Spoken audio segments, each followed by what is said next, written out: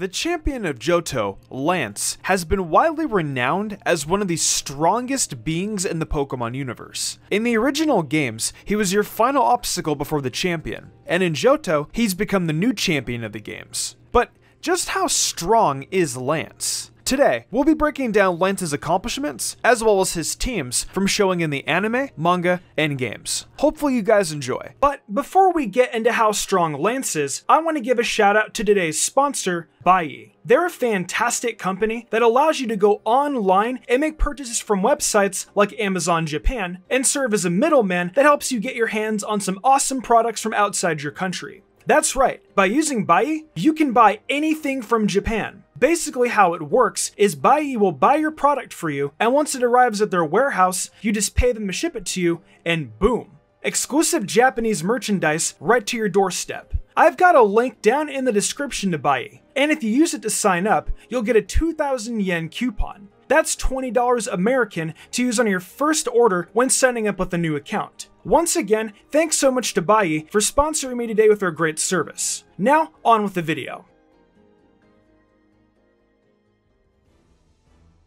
Let's start out with the beginning of Lance's career. This is actually shockingly rather unknown throughout the series. However, we do know at the very least he had to have obtained all 8 Kanto badges in order to challenge the Pokemon League to enter his spot. We also know he's a Dragon Master, and it's actually stated by Claire in the anime that Lance trained at her gym for several months to perfect his experience with Dragon types. This actually isn't even a unique experience either, as we also know he trained at Raihan's gym as well in Galar. We know this either was before becoming the champion or after losing his title, since he was referred to as an Elite Four member rather than the champion. This would differ from examples such as Cynthia, who are commonly referred to as the champion. So we do know for a fact Lance was not currently Kanto's champion at this time. Now that we've gotten Lance's training out of the way, let's start with his accomplishments. We know Lance starts off in the games as the final Elite Four member, with his team consisting of Gyarados, 2 Dragonair,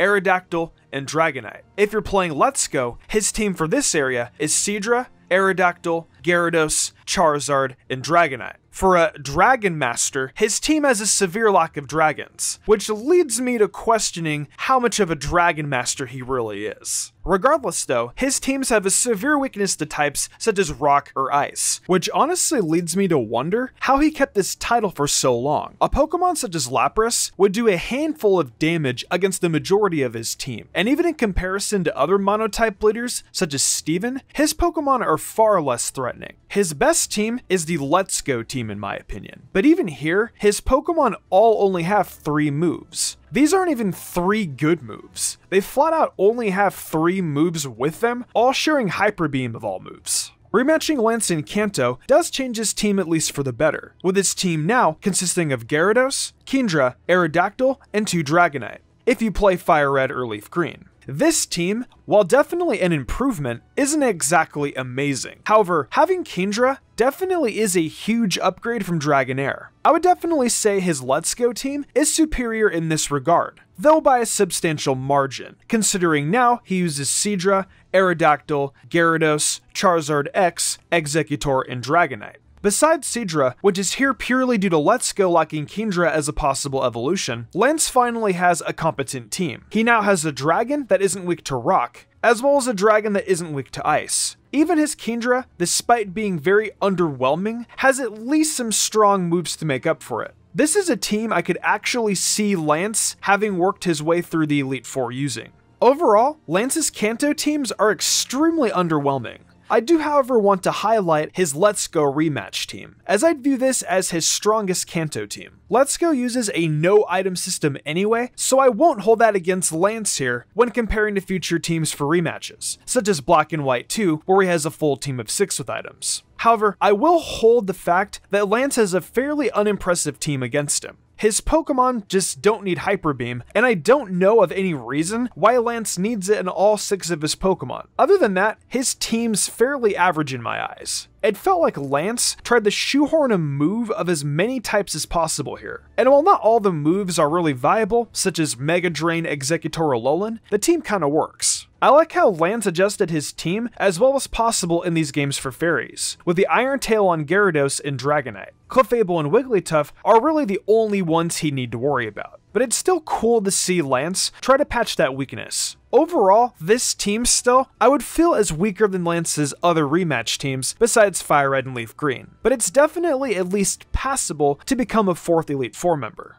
In the Johto games, we know for a fact at one point he had to have challenged and beaten the champion of the Johto/Kanto Elite Four. Seeing as Lance was once the champion of Johto, we know at the very least he was able to win that title with his very underleveled Dragonites. His team for this adventure was 3 Dragonite, Gyarados, Aerodactyl, and Charizard. If you bring a strong rock type, this honestly should be a breeze. Lance doesn't even attempt to try to have synergy here with new dragons such as Kingdra, which would have helped him immensely. However, at least his dragon weakness isn't a big concern yet due to the lack of viable dragon attacks besides Outrage. This team stays the same in Heart Gold and Soul Silver with just better moves on his Pokemon. However, for the rematch, his new team consists of Salamence, Gyarados, Garchomp, Altaria, Charizard, and Dragonite. His team has currently the most number of dragons for any of his individual teams thus far, with a total of 4 dragons. His movesets are actually pretty strong on these Pokemon as well, which helps this actually be his first truly viable team in my opinion. While I don't think his first team was worthy of a champion slot, I do think this current team would be more than worthy. Analyzing his rematch a bit closer, we can find that Lance has started to learn how to use items properly on more than just his ace. He actually brings Arrest Salamence with a Lumberry, which is actually a smart combination. I wish the game gave him a Chesto Berry, however, as the Lumberry could end up becoming used way too early on a Thunder Wave or Will-O-Wisp, which Rest was going to heal anyway.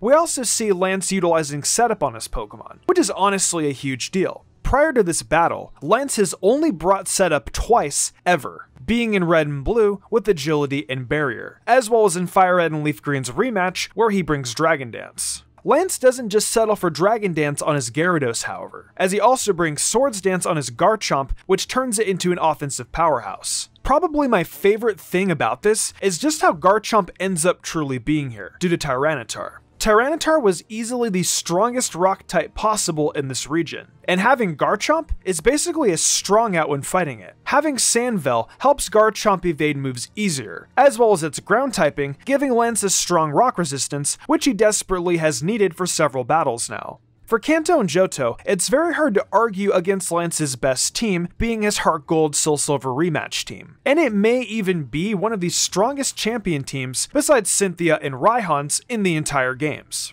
We also know that Lance has won the Pokemon World Tournament. This was specifically known thanks to the anime, which while we don't know his team in the anime for this battle, we do know his team in the games. His team here finally has all dragons, consisting of Dragonite, Salamence, Kingdra, Hydreigon, Haxorus, and Flygon. There was an online tournament you could download as well with Lance, where you would take on Haxorus, Hydreigon, and Dragonite. Overall, I think this definitely is as strong as Lance's team gets. He has options like Kingdra and Flygon to help better patch general weaknesses to Dragon, as well as strong item and move combinations. It's also the only point in any media for Pokemon where Lance actually uses only Dragon types. For his Pokemon World Tournament team, we see Lance actually utilized some strong combinations of moves and items as well. For example, he has a Power Herb Flygon with Solar Beam to help against potential water types that may carry Ice Beam, as it's a very common coverage option for waters. We also see things such as Scope Lens Kingdra, which is very helpful if it ends up being Sniper. Choice Scarf Haxorus was useful as well. However, I think my only gripe of Lance's team here is none of the dragons use Dragon Dance to try to set up.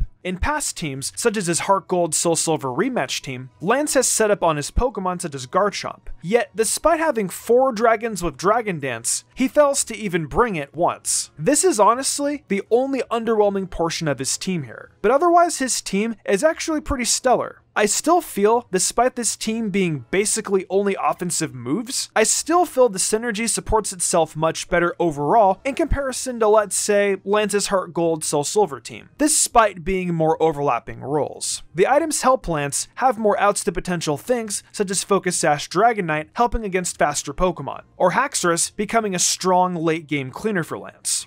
I'll take this time quickly to point out, but Lance was also an Elite Four member in both Pokemon stadiums. His teams honestly are truly horrible here, with his Stadium 1 team lacking even his Dragonite. His Stadium 1 team ends up being Gyarados, Dragonair, Aerodactyl, Lapras, Charizard, and Kangaskhan, with his Round 2 team swapping Gyarados, Dragonair, and Aerodactyl for Arcanine, Snorlax, and Electabuzz. These two teams are honestly not even worth discussing. However, at least his Stadium 2 team shows improvements to a certain extent. His first team was Dragonite, Tyranitar, Charizard, Aerodactyl, Steelix, and Gyarados, with the rematch swapping Charizard, Steelix, and Gyarados for Aerodactyl, Feraligatr, and Kangaskhan. These teams are pretty terrible, even for Stadium standards, and I couldn't imagine a world where Lance actually made any accomplishments here, despite being the 4th Elite Four member.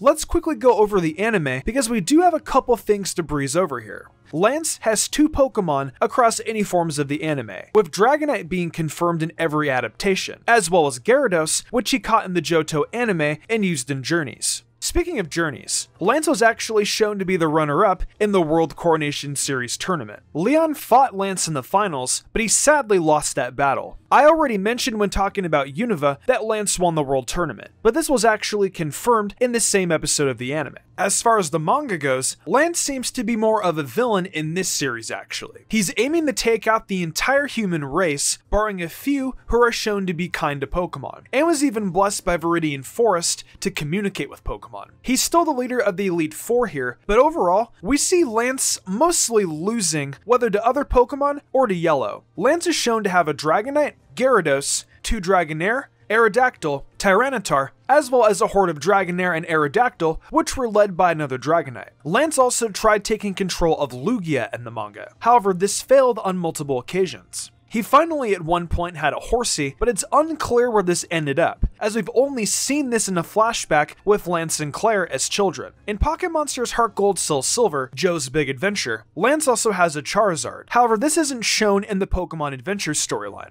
Overall, Lance is definitely not the most prevalent of champions. He definitely sticks more to the background, rarely doing anything of note for us to see. We don't actually see many times where Lance has won a battle, rather we just hear about it, as opposed to champions such as Cynthia or Leon. We don't really actually see too strong of a showing from Lance in any form of media, and his teams are fairly lackluster in comparison to them as well. While I don't really doubt that Lance is a strong champion, I do think he definitely is actually one of the weaker champions we've ever seen in the games. While not as weak as a champion such as Wallace, Lance's only showings outside of the Pokemon League all come from the anime. Even still, the fact his second best showing is that he was the runner-up to Leon means he definitely isn't the strongest champion. However, I definitely would say he's someone you should look out for on your journey.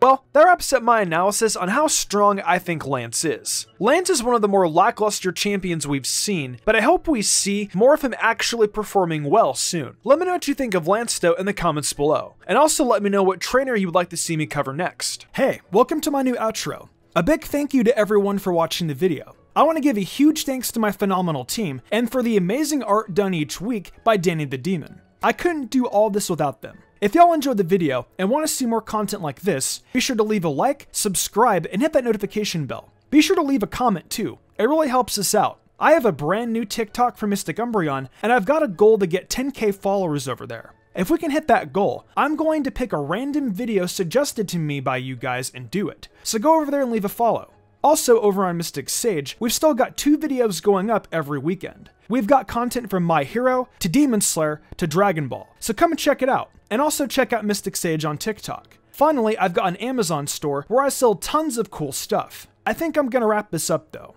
I'm MysticUmbreon, and I'll see you next time with some more amazing Pokemon content.